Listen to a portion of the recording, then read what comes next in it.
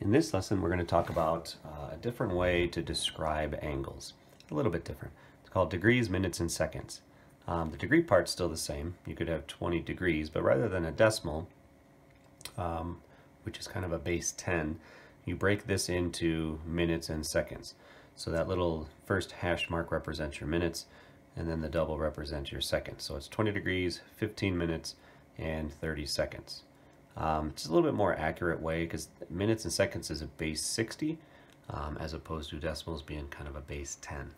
So some of the basics to this are your minute. Your 1 minute is 1/60th of a degree, just like 1/60th of an hour.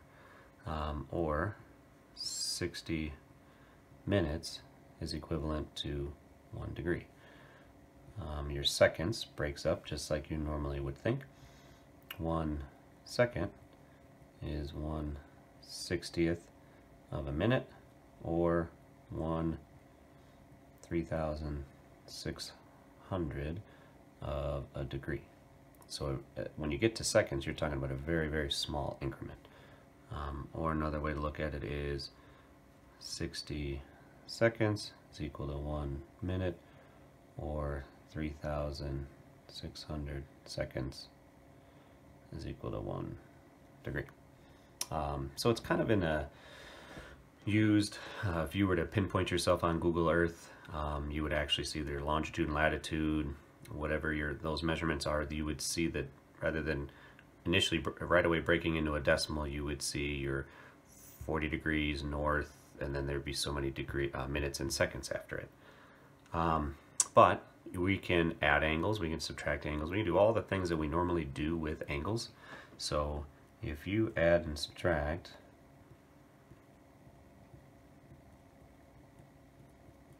so let's say you have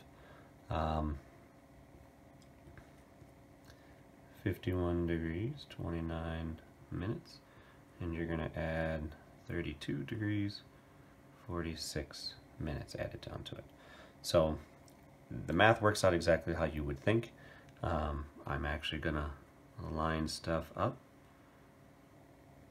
Degrees, minutes, plus 32 degrees, 46 minutes. So it's kind of like lining up your like terms. So you're adding 29 minutes to 46 minutes, which creates 75 minutes. And then 51 degrees plus 32 degrees adds up to 83 degrees.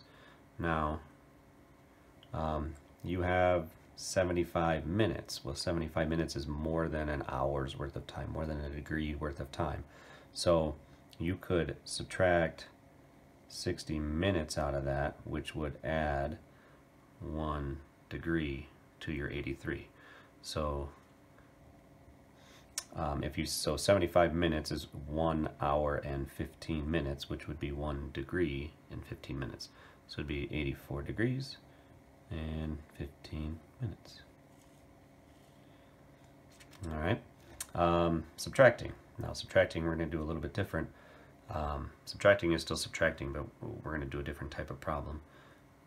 We're going to find the complement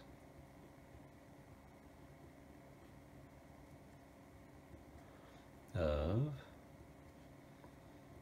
73 degrees, 12 minutes. Now the complement means this angle and another angle are going to make 90 degrees. So rather than adding, because I don't know what to add to it, we're going to take 90 degrees and we're going to subtract 73 degrees, 12 minutes. So this works very much like you would in regular subtraction. You're trying to subtract 12 from nothing, so that means we need to borrow. So we're going to take this 90 degrees and we're going to borrow 1 degree's worth of time, like 1 hour's worth of time. So then that 90 becomes 89 degrees, 60 minutes. And now we can subtract 60 minutes minus 12 minutes is going to get us 48 minutes. And then 89 minus 73 is 16. So we have 16 degrees, 48 minutes. So So subtraction works like subtraction. You just got to realize that if you may need to borrow, which means you may need to borrow hours worth of time, so it's equivalent to 60 minutes. So that is kind of some of the basics of adding and subtracting. What about converting a degree into not degrees, minutes, and seconds, but a degree with your decimals into degrees, minutes, and seconds, or something that's in degrees, minutes, and seconds into your more of a decimal version of it. So here's your two different directions that you can go. So we could have converting